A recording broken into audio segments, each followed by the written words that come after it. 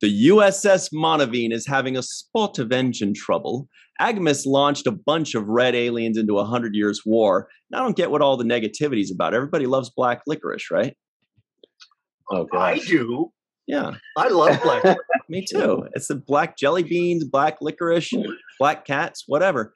Hey, everybody, and welcome to the Seventh Rule with Cirroc Lofton, by the way. Who hates black licorice? What? We are joined by the most special of all guests, Mr. Jeffrey COMBS, everybody. Thank you. Thank you. No, stop, please. Stop. Legendary. The greatest of all greats. My name is Ryan T. Husk, and I am extremely excited about this. So let's just get right into it. This is Lower Decks Season 2, Episode 7, Where Pleasant Fountains Lie.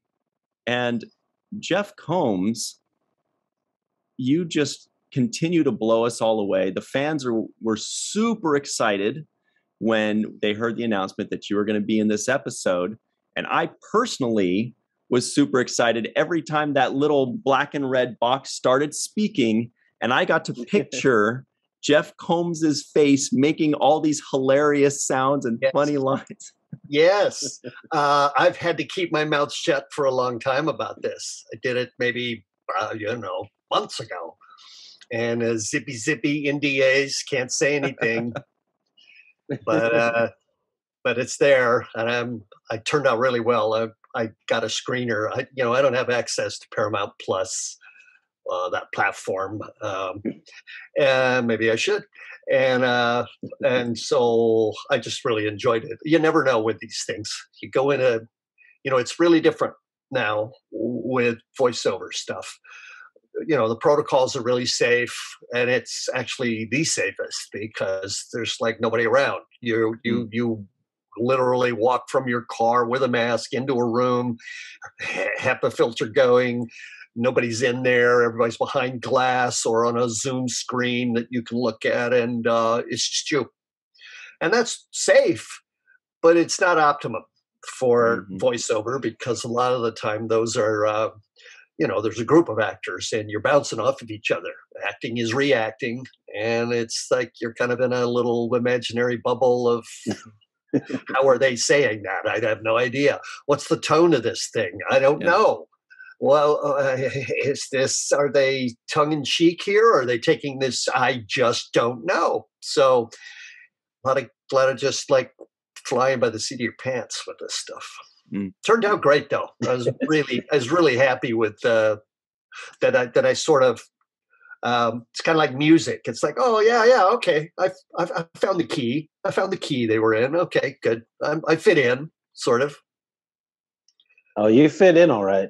You've always fit in, and not just fit in, but been exceptional and shined brilliantly from your body of work, and all of your contribution to Star Trek, I think, has been phenomenal. And Ryan and I are rewatching Deep Space Nine, so we get to see you as Wei-Yun. We've seen you as Brunt.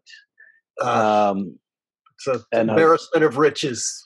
Have you seen In the Cards yet, Cirroc?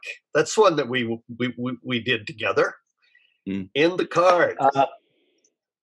Yeah, and we also did Far Beyond the Stars together, which you got to play a non-makeup actor, which is great. I know, for a day. I didn't have a 4:00 call in the morning. You remember that was like all night. That was a night shoot, man, on the back lot of New York, just hanging out. We were in heaven though, and Avery was never better as a director than on that episode. That's one of my favorites of all of Star Trek. It is transcendent, and because of Avery and his performance in front and behind the camera, he was just phenomenal. Yeah, I agree. The script also brought out the best of all of our performance because it just allowed us to kind of be these characters. Oh, you were great in that. You were just this street kid who you were at the mercy of your conditions. You were doing the best with what you had, with the opportunities afforded you. it was one of those potential lost situations, heartbreaking. Just really one of the things that turned Avery's character, just flipped him. It's great episode all around. So very proud of being part of Deep Space Nine. You have no idea.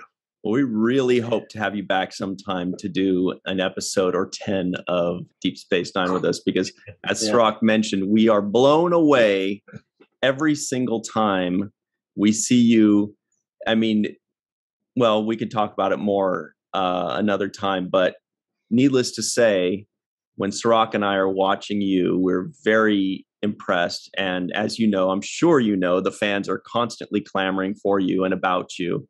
And in this episode today, everybody has been at a frenzy because they've seen your previous work as Weyoun, as Brunt, as Shran, as the guy on Voyager whose name I don't remember. What was his name? Pank. Hank, right. Not Pink. How could I forget? Well, it's easy. Breadcrumbs.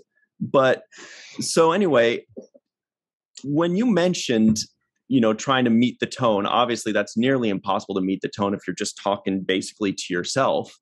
It sounds nearly impossible. Did you go in with an idea of exactly what you wanted to do and you just kind of did that 10 times? Was there a director saying, try it like this or try it like that? Or did you just give every line in a few different zany or wacky or creepy or excited ways and let them pick what they wanted? I'd say kind of a combination of that. You kind of go in with like, I think I'm going to try this. But I got to stay open because maybe that's not what they want. You got to kind of go by the script. You read it and you get sort of the vibe of the piece. What I loved about Lower Decks is it's just sort of this rapid fire patter, real fast. Sometimes the jokes are past you before you go, wait, what? But we're on to the next one here.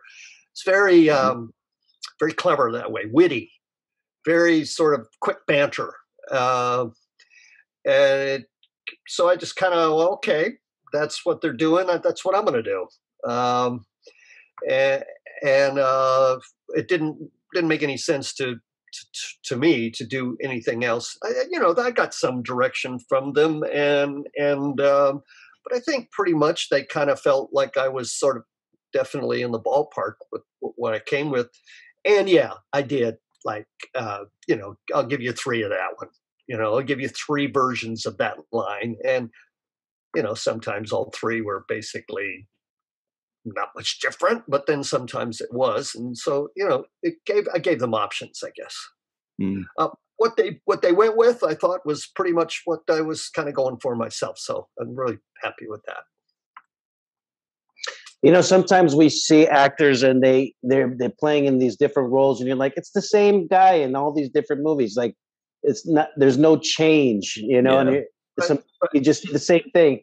But with you play all these different parts, and it's like completely different. This personality is so different than this other guy, and how do you get that path? Yeah, thanks for that. Early on, I was taught versatility would give you a career. But then you come to Hollywood and then you kind of hit this wall of, wait a minute, they just want that thing that they know that I do. Like, think about it, like sitcom actors. Some sitcom actors are really good actors, but they're stuck with this stigma of, you do sitcoms. So if we need you for a sitcom, we'll call you. And it's sort of a categorization that we always, as actors, have to fight against, like, no, wait a minute. I'll tell you, Star Trek allowed me to tap into the ability to be versatile with the the production value around me.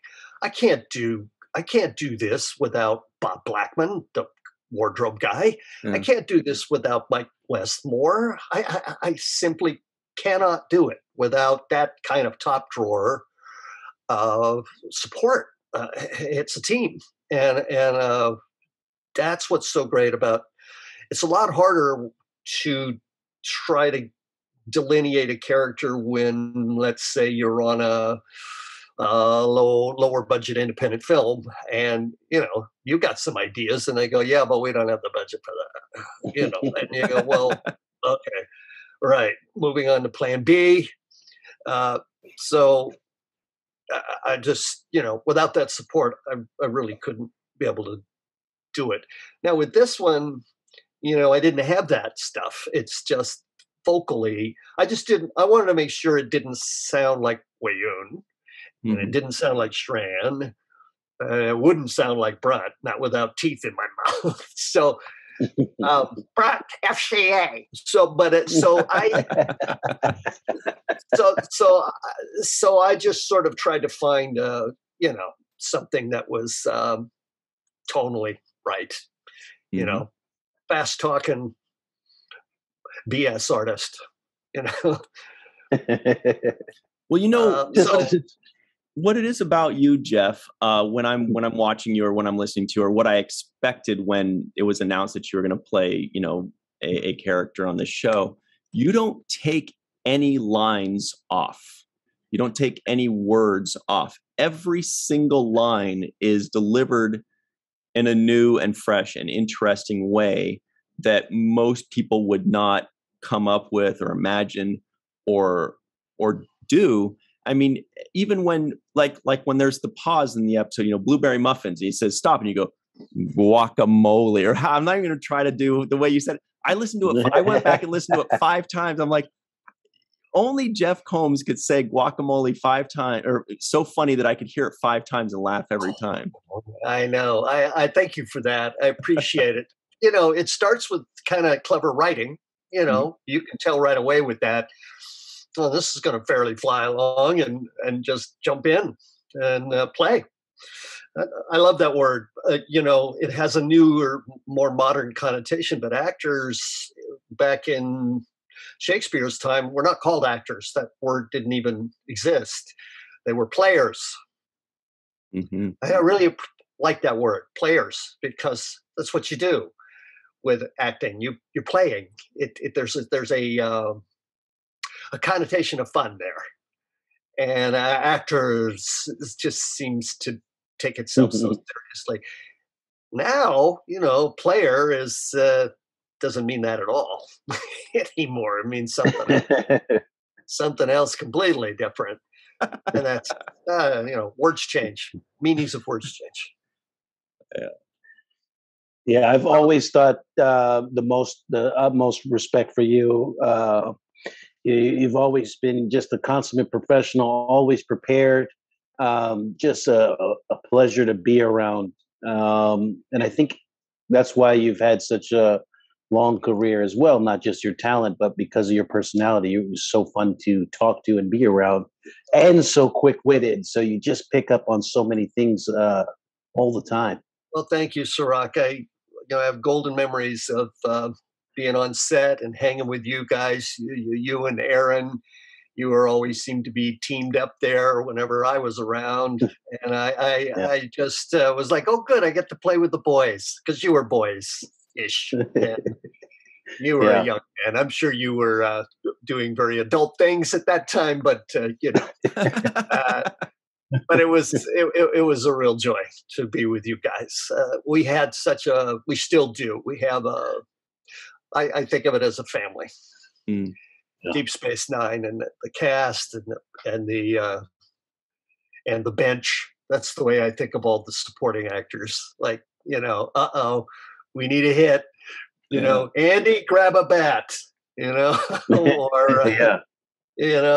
Or Casey, you're up at bat.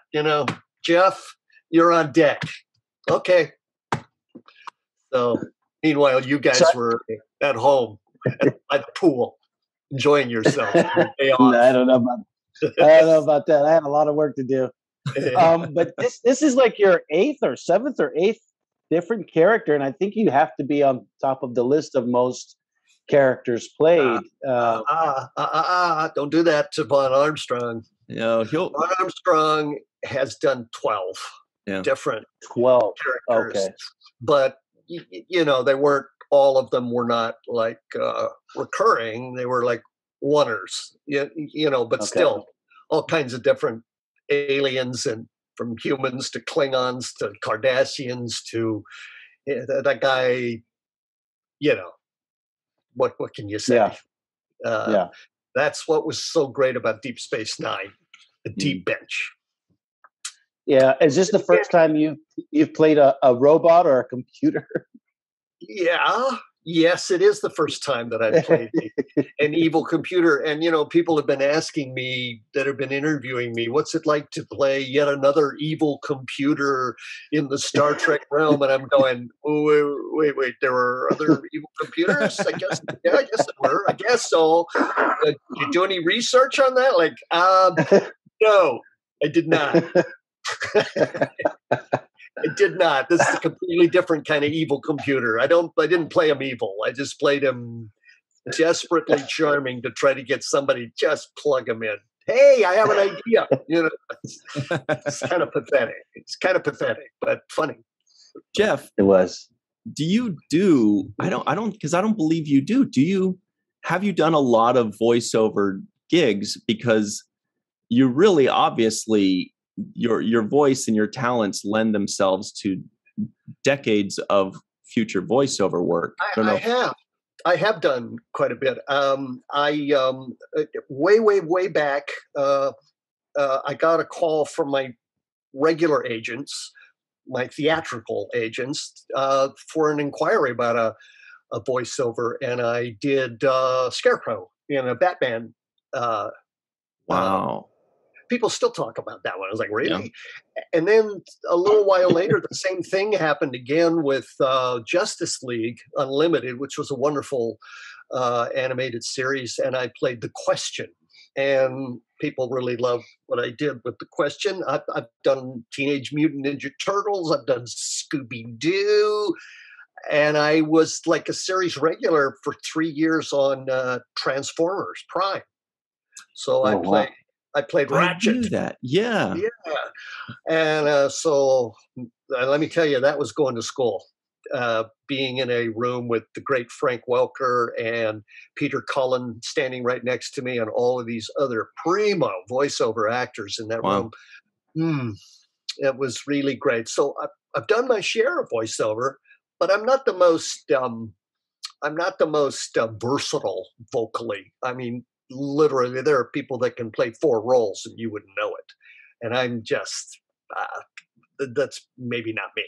But it's a skill set. It's a whole other lane that you really have to learn the ins and outs of. But I've done some. I'd like to continue to do it, because you know what? You don't have to get up at 4:30 in the morning. You don't really have to learn the lines. You just have to familiarize yourself with the lines. Yeah. And you're done in 4 hours. Thank you. Bye-bye. Oh, okay. What a deal. I know. You can wear sweatpants. You can be comfortable. Yeah. Well, that doesn't mean it's not challenging. It certainly has its own responsibilities. It is really hard to focus everything about your character into a vocal choice. Sort of like, oh boy, everything's got to come this way, no other way.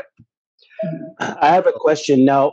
When you're recording this stuff, is the animated part of it already done, or are you watching the stuff and like putting a voice over it? Or no. Okay. No, usually no. Sometimes they'll give you a visual reference, like this is what your character looks like, and they'll put up a drawing. They maybe gave you a description of the character, like kind of like they do with sides, Cirroc, that kind of stuff. But you only get to see the visuals when it comes to, let's say, when you have to do ADR looping, little things like after it's created, then you do get to see some stuff. But you've already done your work at that point. It's like you're just fitting in stuff. So no, you don't really get a lot of. And as far as the evil computer, what are they going to show me? a box with a red light on it. That's what I was laughing about when Cirroc asked that question, as if you were going to say, I'm having a problem really harnessing this. And can I have a visual reference? And they go, sure, here it is, a black box. Okay. Go what I was going to do, but now I do that I've seen this red box. It doesn't know. It wouldn't have helped me very much. It was unfortunately, it was all on the page. It really was. It was just, well written, witty dialogue. So Jeff, when you saw the screener, presuming you did, and you saw the final product, was there one line in particular that you thought that's my best line, or that you're most proud of, that made yourself laugh, or you were just impressed by yourself yet again? Well, I was trying to find variations on the same thing here, with like trying to talk these people into just plugging me in. I can help. And on one line, I chose to whisper it. Just plug me in, and the world will be yours. Or I don't remember what the line was, but it was kind of like, I'm gonna try whispering in their ear. That'll get them to, I kind of like that choice. It's kind of, everything's so fast. It kind of reminded me of a Warner Brothers Bugs Bunny cartoon. It was just so like, whoa, wait, what? When you're a kid, some of those jokes go right over your head. Then later you go, oh, right. That's an adult joke. So it's pretty clever. I really like Lower Decks. I've only seen snippets, so the screener was the first full episode. Yeah. As Ryan and I review the show, we say that they pack so much stuff into this 25 minutes animated series that it's like the notes for it are just as long or longer than the notes of the full hour-long shows that we review. And I'd also say that they do that on purpose, I think, because we all know that the pace of Star Trek and the tone of Star Trek is a little more serious a lot of the time, and it's sort of reality, even though it's sci-fi fantasy. It is sort of based in human modes of conversation. This one's like amped. It's really almost like, it's not a farce, but it's really at a different pace, and it's refreshing. Kind of shakes up the whole Star Trek universe with a completely different attack. I liked it. Jeff, obviously your character is not dead. That little black box is locked away. And by the way, shout out to the Daystrom Institute. That was really cool that they said that. Yes. So they've left the door open for your character coming back, possibly. I'm sure that may not have been something that they discussed, but have you considered that maybe you'll be getting a call in the future to reprise that role, or maybe another one? And how quickly would you say yes? Well, let me think about it. Yes. I had a really good time. It's who wouldn't want to do that again, especially the way it turned out. So I'm here. I'd look forward to it. And, I'm happy the fans are happy. I'm happy they're happy. It's good. It's good to be back working in the Star Trek realm. A lot of it is gone to another country, and it sort of keeps us marginalized. So there's a little bit of frustration for all of us, all of us that live here on the left coast. It's like, wait, what? Hey, what are we? Chopped liver here? It seems strange. It's kind of like your cousin took over the business. It's like, hey. I mean, I love those shows, but they're just different. They're a completely different approach, and they're a completely different geography. Completely different pool of actors, completely different crew. It is another quadrant. Do you feel like Lower Decks is a little bit more recognizable to you, to the old Star Trek, than the others? Yes, in some ways, just because it's so whack, swashbuckly. The original series, everybody was, some of those sets were pretty cheesy, but you went with it. And what really sold it was just the outrageous commitment of those actors. No, this pack, I don't know my lines. But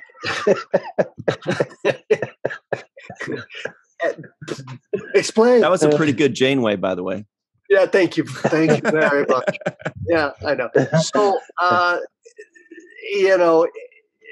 it's got some of that to it, kind of a swagger about it, and I really like that. Sometimes some iterations of Star Trek can take itself a little too seriously, and I like the spice. I like the spice because they're leaning into this stuff, and I really like that. Yeah, you mentioned that. I mean, I think you brought it up when you said that the terminology of actor versus player. And when I watch you perform, I do sense the playfulness that you have with these characters. I feel like you're having fun. I feel like you're playing with them. Yeah. I am. Yeah. And I am. That's the only way to sort of be full of it, be full of life, or shit, but be full of it, commit, go full on.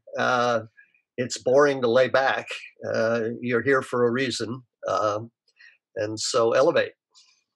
Yeah. So can I tell you a story that maybe I've told it before that Avery told me one time when he was directing me, Cirroc?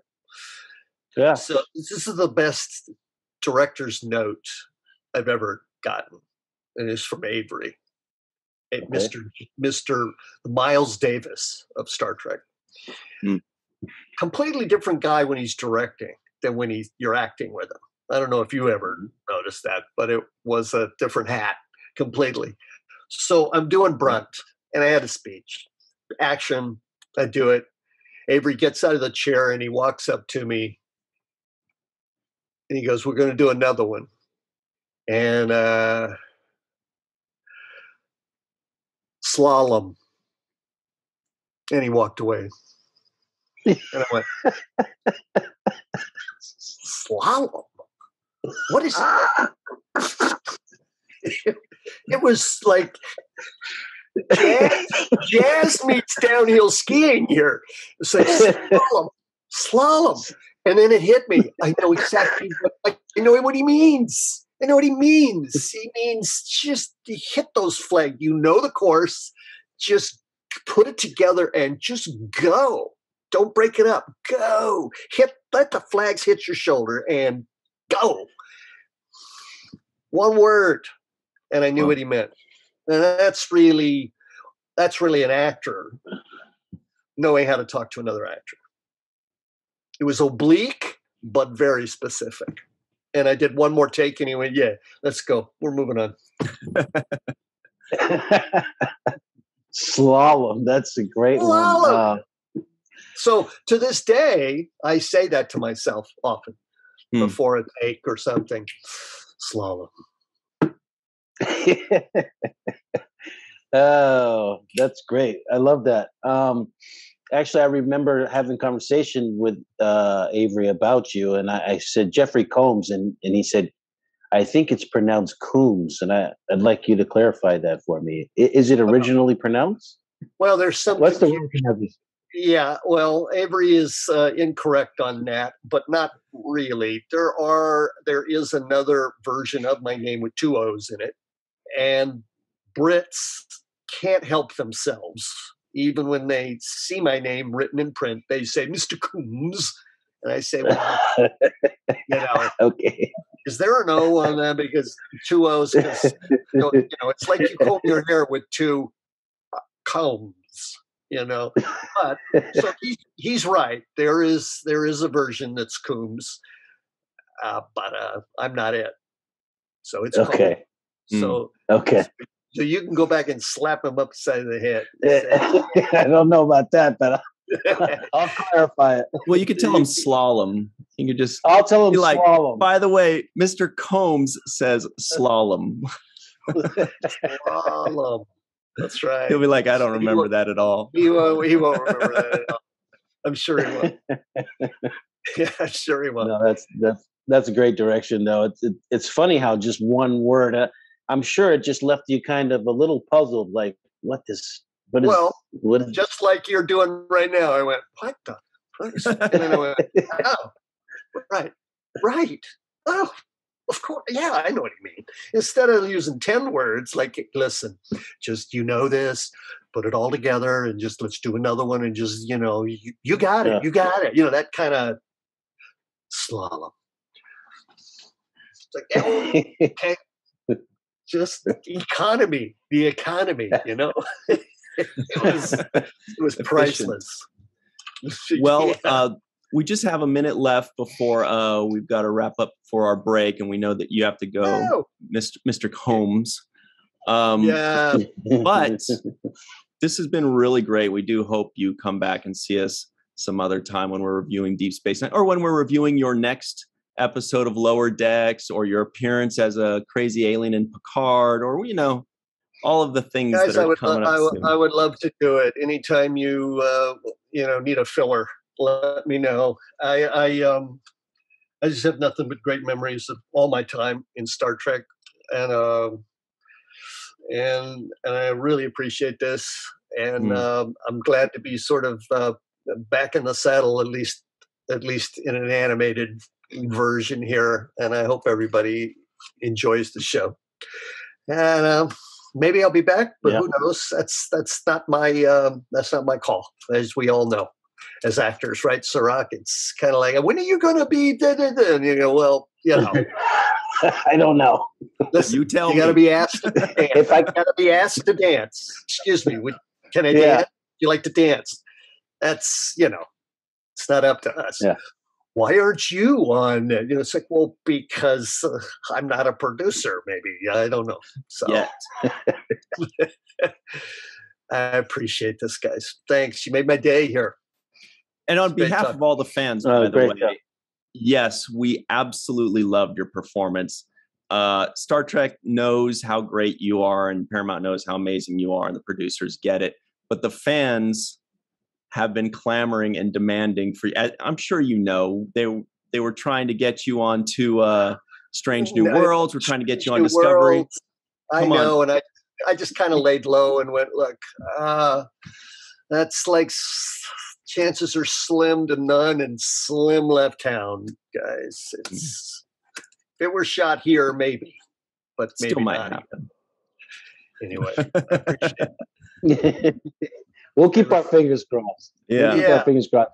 You can never get enough Jeff Combs, and somebody's got to catch Vaughn Armstrong. So you're the closest contender. Well, he's hearing footsteps.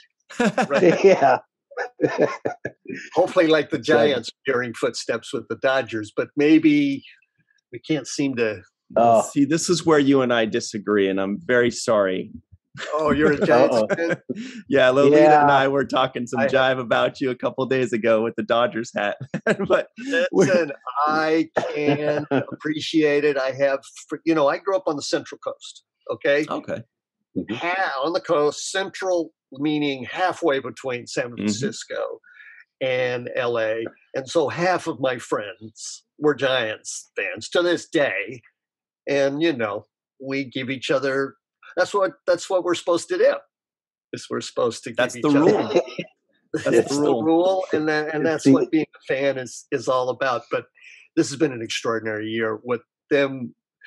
It's been very civil, actually. There's not a lot of trash talk going on because we're trying to catch and they're looking over their shoulder trying to stay ahead. It's a tight one, and that's the way it should be. I guess I should have worn orange instead of blue today, but whatever. Either way, we'll see you in the playoffs. Yes. Either way. Oh, yeah. Yeah. Anyway, we could talk baseball forever. Cirroc and I are always talking basketball, but everybody else is like, we don't care. We just want to hear more Jeff Combs impressions of his own characters. I would point out there is a baseball connection here. There was baseball on Captain Sisko's desk for 7 years. I always loved that. So and Take Me Out to the Holosuite, one of the best episodes ever. Absolutely. I wish I were in it. I wish I were in that one. Anyway, oh, well. Thanks very much, Jeff. We really appreciate it. You guys are the best. Onward. Thank you, Jeff. And I'll be back. Nice. I hope I can come back onto your show here. Absolutely. Open invite. Yep. Open invitation. Yep. All right. And everybody at home, we'll see you on the other side. So stick around on the 7th rule and follow Jeff on Twitter and tell him how incredible he was in this episode and all the others. And we do hope to see him on a future episode of any Paramount version of Star Trek. See you on the other side. Another bullet. I dodged another bullet. See you on the other side. Hey, everybody, welcome back to the 7th rule with Cirroc Lofton. Hello. Nice. That was energetic. We are also joined by Lambda Quadrant's Callie Wright, also a podcast that you have called Queersplaining, right, Callie? That is correct. So check that out, everybody. But right now, it is time to get back into Lower Decks, back into this episode, because there's so much, like Cirroc and I always say, our notes for this episode of Lower Decks, they're always like a mile long. So let's hit them all. Let's knock them all out like Greg Louganis. I don't know. Is that a thing that? No, that's not a knock. Wasn't he a diver? He was a diver. And yeah, then he was hit a his diver. head, but boy, he knocked stuff out quickly. No, I just man. like he. That got dark. No, I didn't mean like he knocked himself out. I meant like he would knock things off his to-do list. Anyway, take 2. Yeah. Hey, Callie Wright's here, everybody. People are gonna be talking about you on Twitter, man. It's gonna go down. Oh, people on Twitter do not talk shit about people. That I'm not worried. Twitter is the most wonderful. Not Twitter.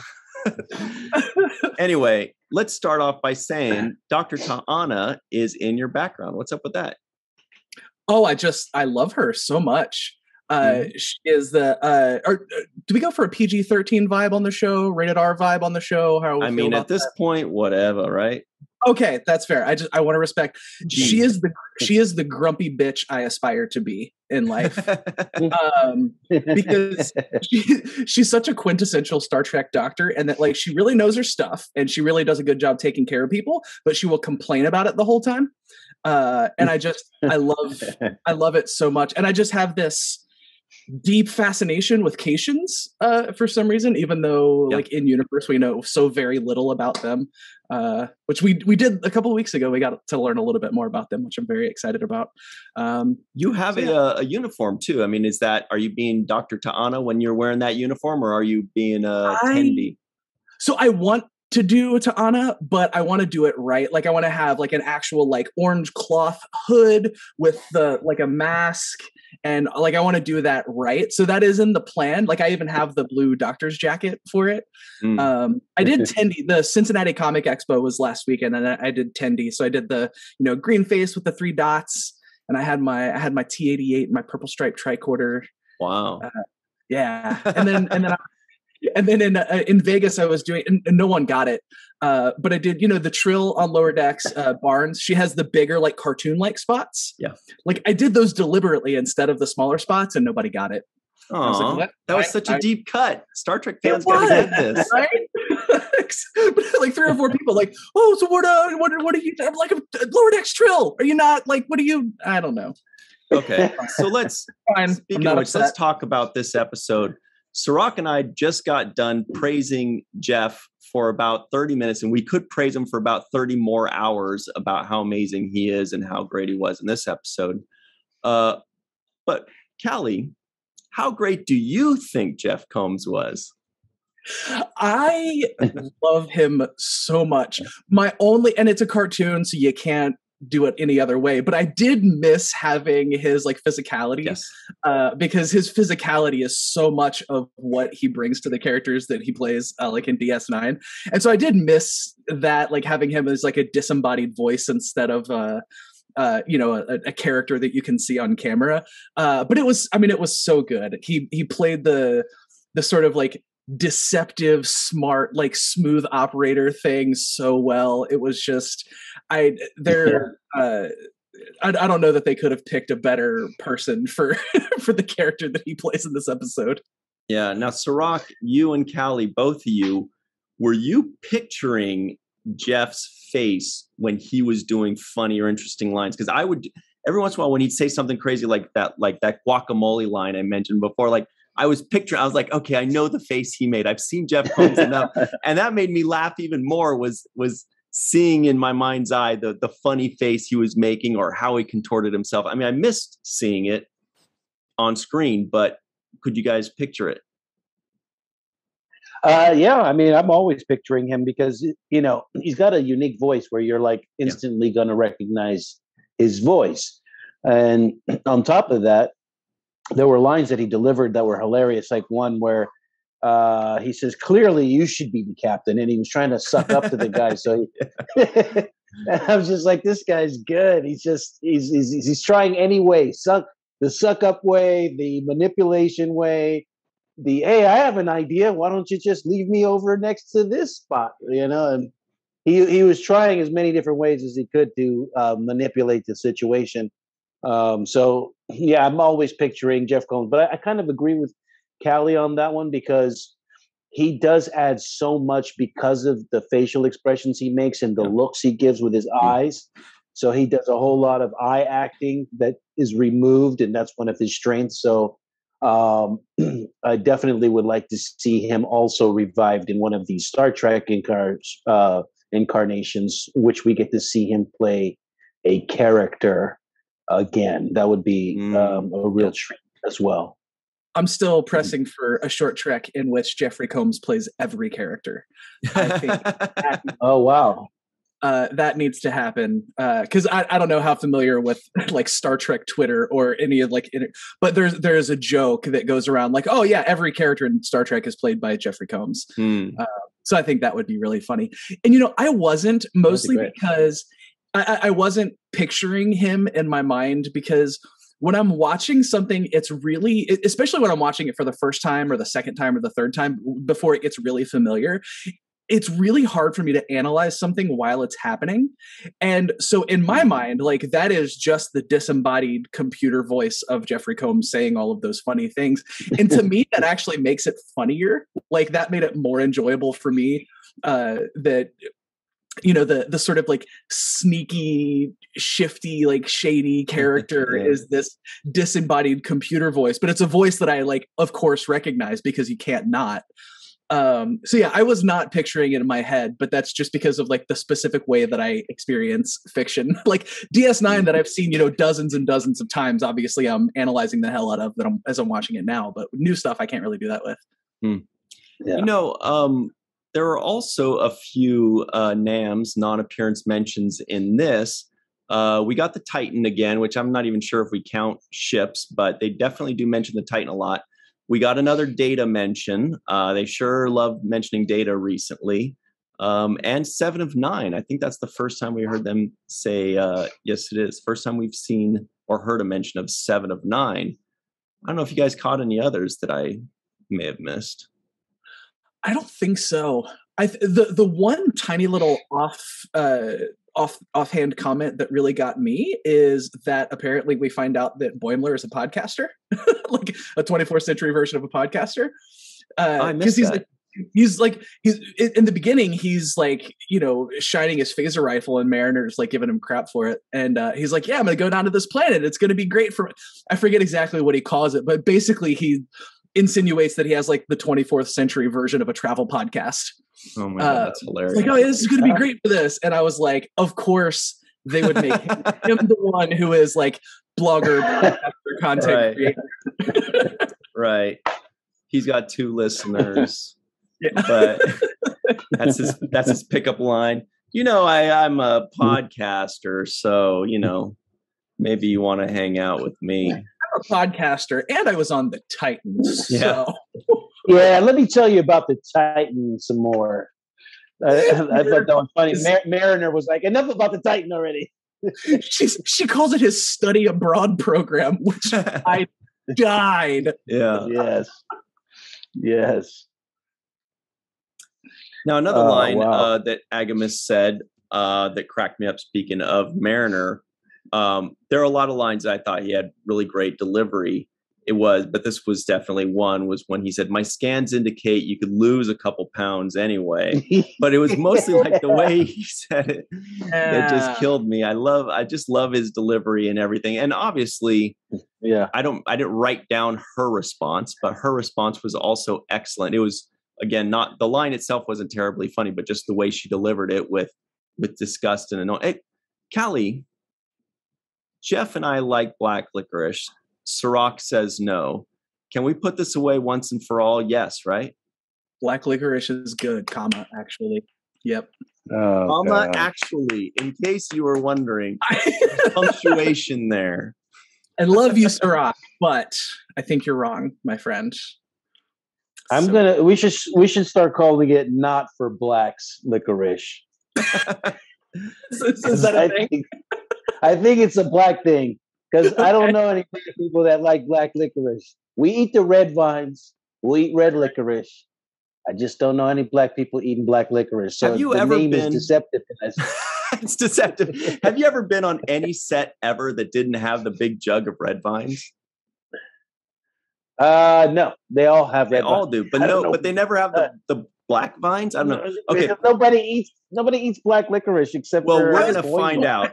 I was going to say, in fairness, black people, white people, any kind of people, I don't know many people at all that like black licorice, to be fair. That's true. Yeah. All my French family loves the black licorice, especially like the unsweetened, like super intense stuff. Oh, I should show you some of that. It's just like eating tar or like motor oil. I don't know about unsweetened. Oh, so you love eating motor oil? Got it. Okay. Learned a thing about Brian. Is one of the alcohols like a licorice type of taste, like Jägermeister, or isn't it Jägermeister? It tastes kind of like a Sambuca. And I can't stand either one of those. Just for the record, just the alcohol version even bothers me. All right, this is a question just for the black people in the audience, both of you. Is what Cirroc is saying true, that black people don't like black licorice? Because right now, when you said that, I started racking my brain. I was like, shit, I don't know if I know any black people that like black licorice. You may be honest. No. You may be. Frankly, I don't think I know anyone besides me that likes it. So. No. Yeah, the smell is it's just. I actually wrote it in my notes. Black licorice. I actually had to write it in my notes. It was the perfect thing to pick for that scene, though, right? Like, because I feel like even somebody like me, like I do enjoy black licorice. I'm not joking about that, but I also understand that most people don't, and so it was still just a really funny thing that, like, when the replicator malfunctions, that's what it gives you. Like, yeah, it's probably going to keep you alive, but you're going to have a bad time. Whereas, I feel like in a more traditional Star Trek show, that wouldn't have been a plot point, right? The replicator would just be broken. But in Lower Decks, it's like, oh yeah, it works fine. It's just going to only give you something terrible. And I like Mariner's line. She said, "The least nutritious thing that tastes the most like poison." I'm like, that's what I think of when I think of it. That's actually funny. Yep. And clearly Mariner, a black person, another animated one. Oh shit, you're right. That's another point. Doesn't like black. All right. Well, just so you guys know, I just in that time, I just texted 3 of my buddies to ask them 3 of the black variety. So far, the first one has already responded. Big no from me. So it's another point in Cirroc's camp right now. By the end of this, survey says. Yeah, survey says, ding! 100 people said no. 100 out of 100. Yeah. Right. But there was a whole nother plot line to this. I guess the main story, the other story was this Billups, right? Lieutenant Billups and the Ren Fair and the virginity issue and all of that. I thought that was kind of Billups must be at all costs. God, I love him so much. I thought that was a funny little. What was his mom's name? I think Chauncey, right? Oh gosh, no. I kept focusing on the fact that his first name is Andorethio, I think. Right. Which is great. Oh wow. Andorethio, yeah. I had sort of mixed feelings about that plot line until I thought about it for a minute, because I was thinking like Ren Fair culture is not my thing, but I have friends who are super, super into Ren Fairs. And so I have like a tangential familiarity with Ren Fair culture. And, you know, they set up this premise where like you have to have had sex in order to be in a leadership position. And I was like, are they like making a joke about how few Ren Fair people have sex? Because if so, that's a sorely misinformed point of view. Or are they like trying to make a statement about how horny Ren Fair culture is? Because that's what I know to be true about it in terms of the people that I know. And I thought that was a really interesting plot line because, you know, asexuality is something that there is so little representation of anywhere. And I'm not asexual, but I have tons of friends who are, and I want them to feel seen as much as I do by the queer and the trans and non-binary characters. And so I immediately like texted Anna, somebody else from Lambda Quadrant. She's ace, and I was like, "Hey, like, am I reading this right? Is he our like Star Trek asexual icon?" And she's like, "Yeah, I think so." Because like at first it's a cultural pressure thing, right? He's like, "No, I don't want to have sex because I don't want to be king." But later they kind of make a thing about how he's like really like physically not into it. And I'm like, okay, so maybe he's our asexual character, which is rad. Like I love that for my ace friends. Mm-hmm. Mm-hmm. Yeah, no, I did too. I thought it was funny, especially when the two people he was about to have sex with were kind of sitting there, kind of like this, while he's in the bathroom, like looking himself in the mirror. And I thought they were warming so ready to get it on. Yep, they were so ready. Warming up. Man, I don't know what he was going to do to warm up, but I did kind of expect like a joke, like when he's leaving, like the two sitting on the bed would be like, "Okay, well, you want to just get it on?" You know, like the two of them just be like, "Okay, well, whatever. You know, you're still here, I'm still here." But no such luck. No, they were waiting for the prince to show that he's more than just a royal stud. Speaking of royal stud, we got our second response to the Flash licorice poll by our good buddy Mr. Darnell Davis. He made a joke though that maybe, you know, so we he didn't answer yes or no. He made kind of a joke, so we'll let him text a second. I was going to say, but I was like, you know, maybe better not. Better not. So far, our buddy Andre Kottman says big no. Darnell, who knows? Well, we're really stirring up the pot with this black licorice topic. Right, who knew that would be the highlight after all of the stuff they cover in this episode? Right. That would be the thing. See, look, okay, like right here, I've got two French black licorice things. One is cashew, right? Yeah. And the other one is gastrozon. And they're like super intense. Like they're just little black, like BBs that like they turn your whole mouth black and your poop black and stuff. I'll send you some, Cirroc. You said no, it's thank you. I don't think I could get into that. I like. Well, you got to let that get into you. I try it. Hey, Callie, I wanted to bring up the point that you brought up about the Ren fairs and stuff, because what I see Lower Decks doing a very good job of is kind of trolling the subculture of Star Trek. They're so good at trolling Star Trek itself. So they go back, they bring up old characters from every show, the old animated stuff, but they also talk about like the collectibles, and you know, the Boimler wanted an autograph for his plate. Yeah. You know, so they troll. Right. So they this show, unlike any other, is doing a fantastic job of trolling its own fan base. And I think the call and the shout out to the Ren Fair stuff is also kind of saying, hey, we know a lot of our fans do this too, just like we know they play, you know, live action role playing games, that we know that they do the Dungeons and Dragons stuff. So there's a lot of crossover on, you know, different areas. And so they like touching on these things a lot in Lower Decks. And I think it's kind of a fun thing.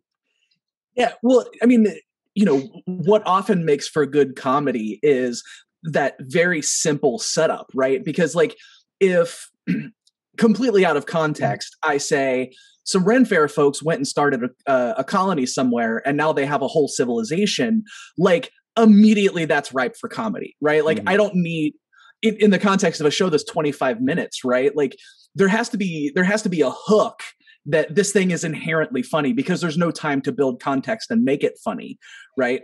And the idea of an entire spacefaring civilization based on Renfairs, like I don't need to be told why that's hilarious, because even though that's not my specific kind of nerdery, like I am that kind of a nerd about Star Trek. And so like I get it on that level.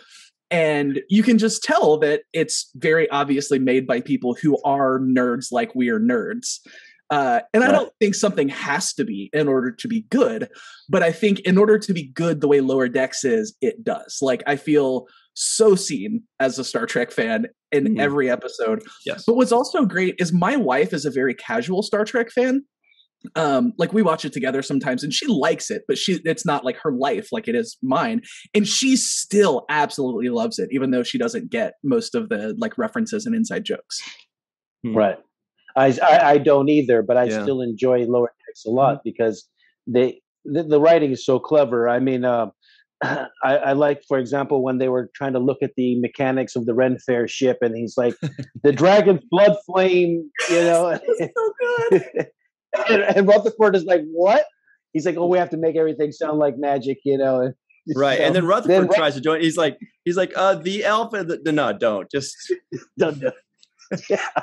But I think what's so great about it is that, like, underneath all of the, like, silly references and comedy, like, it is real Star Trek, right? Like, these are real Star Trek characters in real Star Trek plots that use classic Trek-style problem solving, right? Like, and I mean, we see that even more. There's like so many subtle tropes that's like, oh yeah, like Star Trek always does this thing. When I watch Lower Decks, I'm like, oh, I see what that's about. I see what they're doing there. And that's the way that Rutherford immediately sort of tries to switch into being like, oh, okay, like with these people, I got to talk the way they do. Yeah. Thing, right? It's so great. And then like thinking deeply about some of the character interactions, like on the planet, Boimler actually like lays hands on Mariner, right? Yeah. I was wondering if that was actually going to happen because it looked like they were setting it up and they're just two Starfleet officers battling it out. And this, you know, in the context of the story, it's before we know that it's an act. And so like it kind of makes sense. Like he's actually been convinced by this computer of, you know, whatever's happening. And then, you know, we find out it's all an act and it's like, wow, like he took that really far. I don't know that I like that. Like you don't like, that's not cool. But then I think about Mariner and like, she's too smart. Like he had to do that to convince her that it was real, right? Otherwise she would have known he was faking. Plus he's not worried that he'd be able to beat her up anyway. He's like, I'm sure she's going to kick my ass with one broken arm too. She's going to kick my ass for this. I'm going to get it. It's a fracture. It's just a fracture. Such a good line. It's just a fracture. I like the line, evil computers are so chatty. I was like, yeah, it is.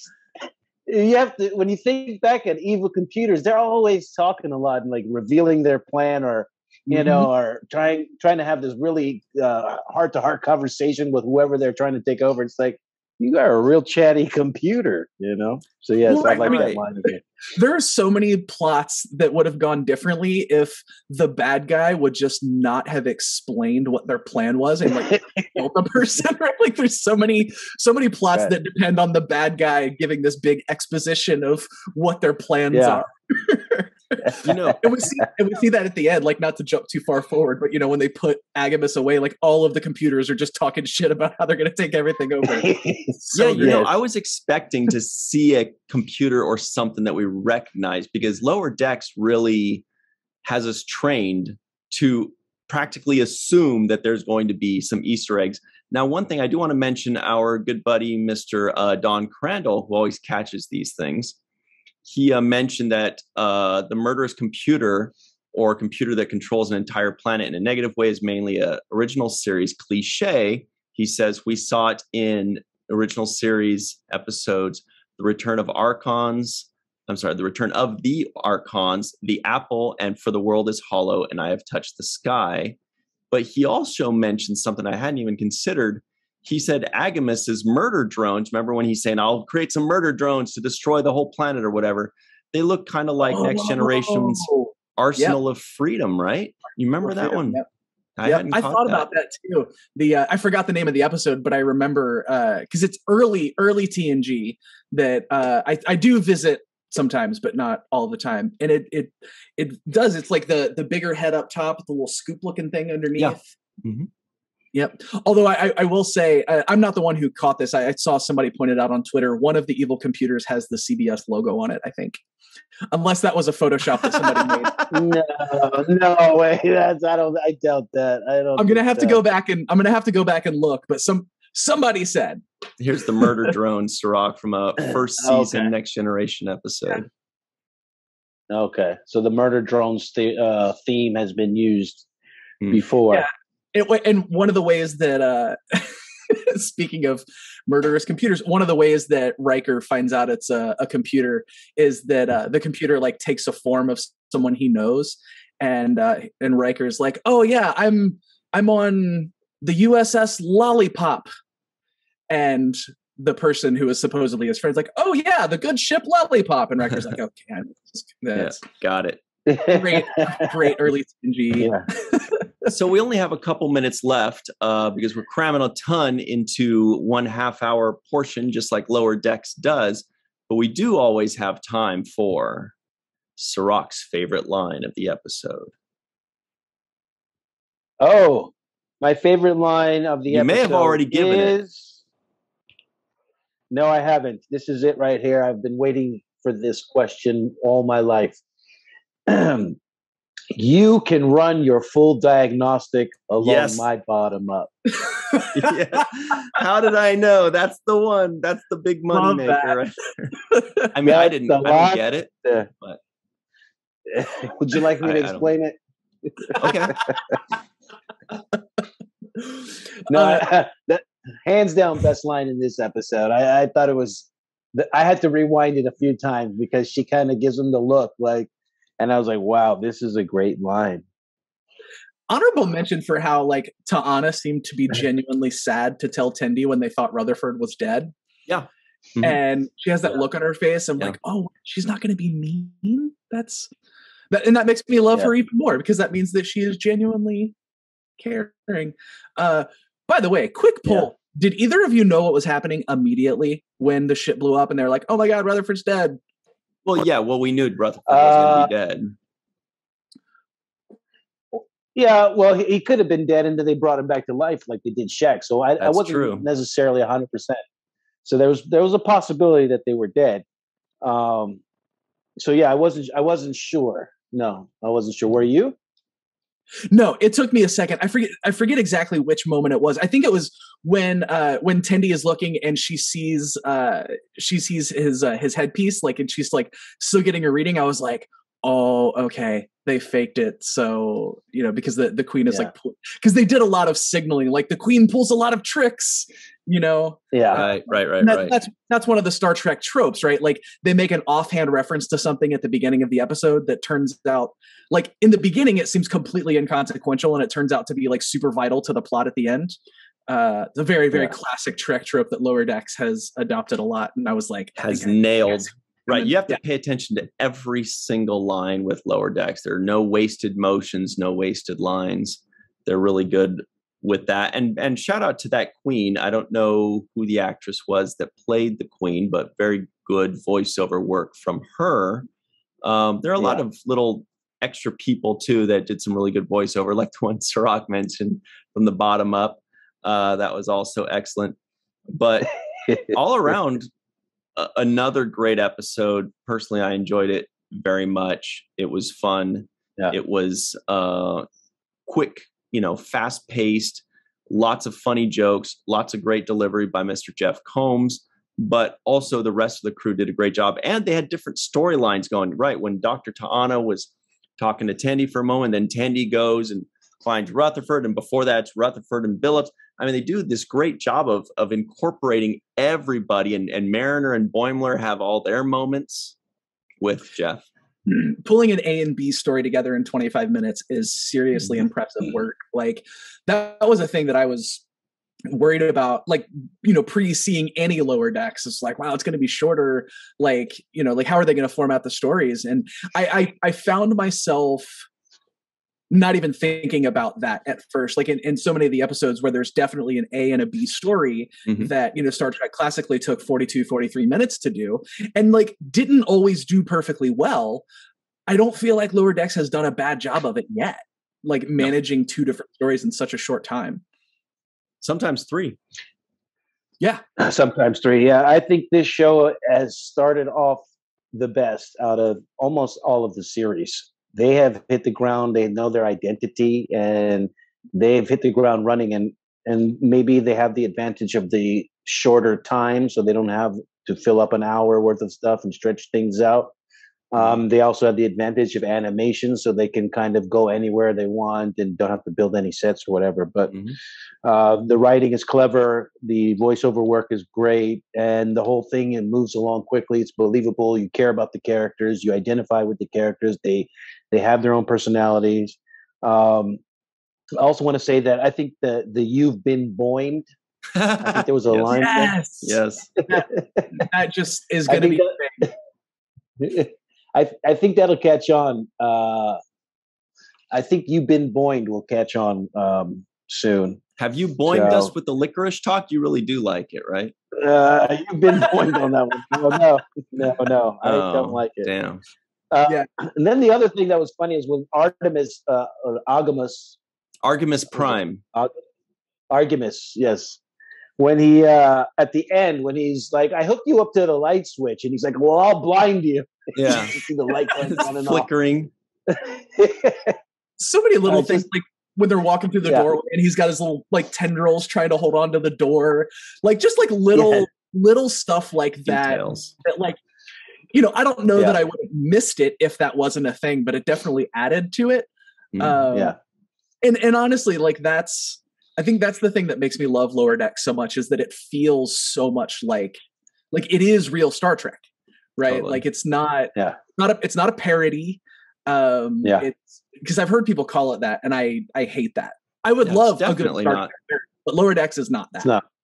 No, it's an original. It's its own thing. And really quickly, just for the record, because I know you guys know better than me, what is the reference to burying Data's head? That went right. Over what my was head. that episode? That was Times Arrow, maybe. Well, there's Times Arrow where they find his head beneath San Francisco, and they end up going back in time and meeting Mark Twain and all that whole thing. Yeah. And then there is in Nemesis, they find one of his brother's heads buried in the sand, and that's how they lure the Enterprise out. Okay. Mystery solved. All right. We got to run. Everybody at home, don't forget your homework. Black licorice. Darnell did end up texting back and saying that no, he doesn't like it either. So far we're just waiting on Rico. Yes. I'll let you know as soon as Rico responds. All right. Anyway, everybody at home, thank you all very much for joining in the fun. Leave us a comment below. Tell us all about Black Licorice or Red Vines, or just about this episode, and say what a great job Callie did. Tell us how much you enjoyed watching Jeff Combs. And by watching, I mean listening, really, right? Anyway, thanks very much, Callie. Yeah. You were awesome. Cirroc, once again, good time, as always. We'll see you all very soon. And always remember the 7th rule.